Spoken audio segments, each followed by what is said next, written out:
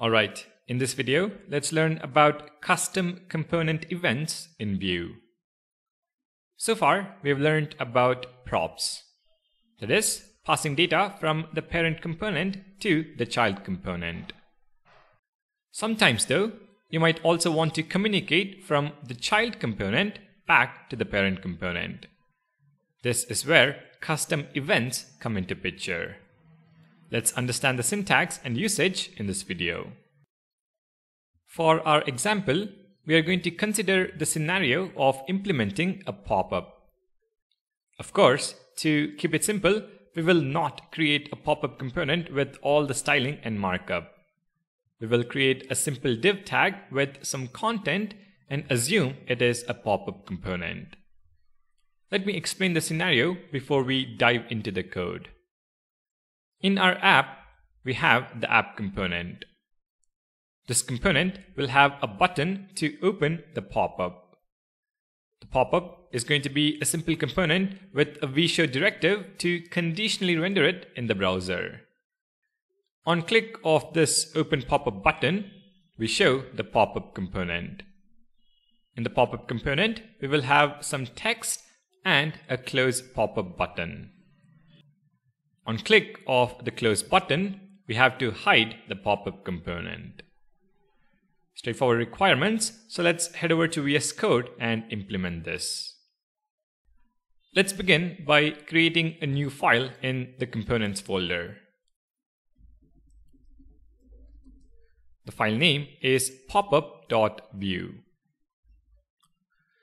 Within the file, I'm going to use the snippet vbase-css to populate a component code.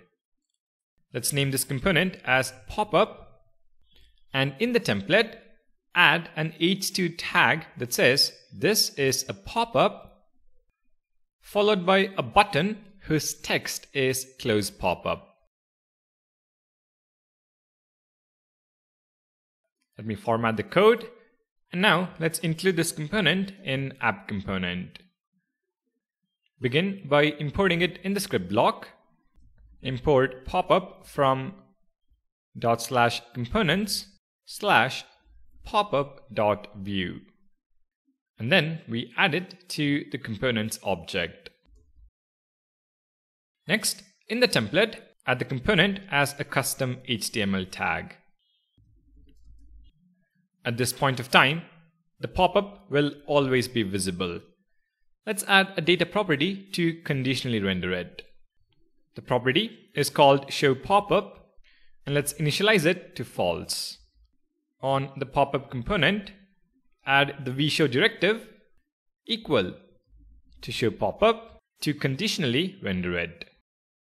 Since showPopup is initialized to false, the popup is hidden on page load. Let's add a button to set the showPopup value to true. So before the popup component tag button, the text is going to be showPopup, and on click of this button, set showPopup to true. If you now save the file and head to the browser, we have the button being displayed. I click on the button, and the popup component is now displayed. The component has an h2 tag and a button. And what we want to do is, on click of this close popup button, hide the popup component. We know that to hide the popup, we need to set showPopup to false. However, this property is present in the app component, whereas the button is present in the popup component. So what we have to do is send a message from this child popup component to the parent app component, asking the app component to set the showPopup property value to false. And the way we do that is using custom events. Let's see how. In the popup component, we begin by adding another option called emits.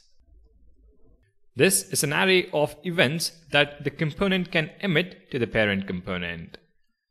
Let's add one event called close.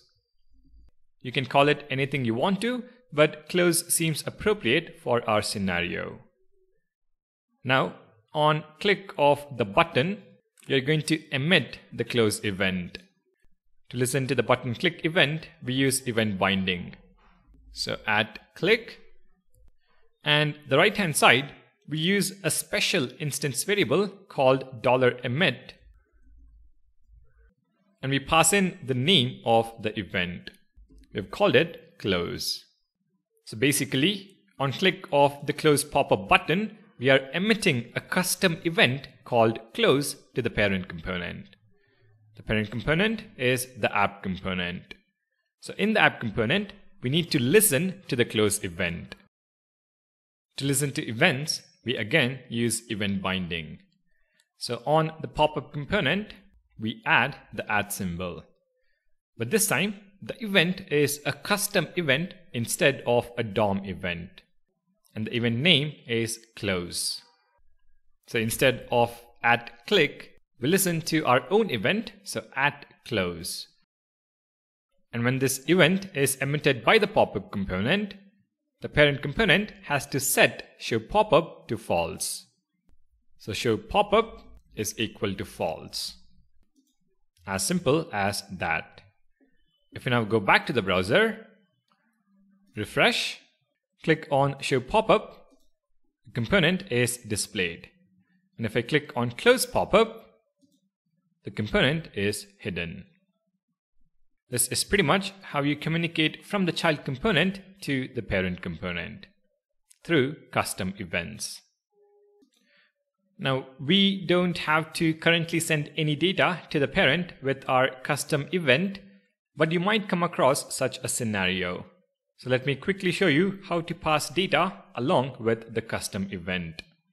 In the pop-up component on $emit, we specify a second argument, which would be the data.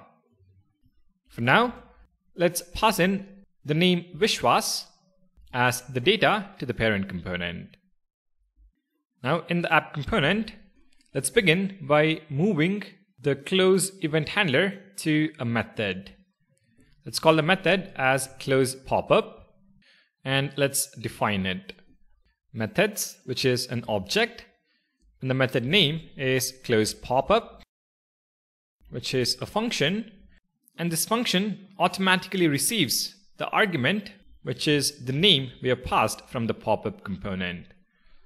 In the function body, let's set show popup to false, like before, and let's simply log the name argument to the console.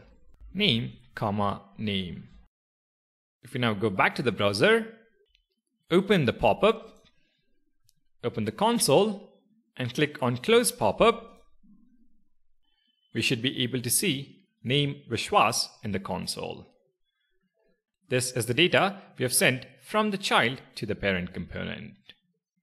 To summarize custom events, specify the emits option in the child component and emit an event using the $emit instance property. Bind to the custom event using event binding in the parent component and assign the appropriate handler. Any data you want to send from the child to the parent can be included as the second argument to $emit. Alright then, thank you guys for watching. Don't forget to subscribe. I'll see you guys in the next video.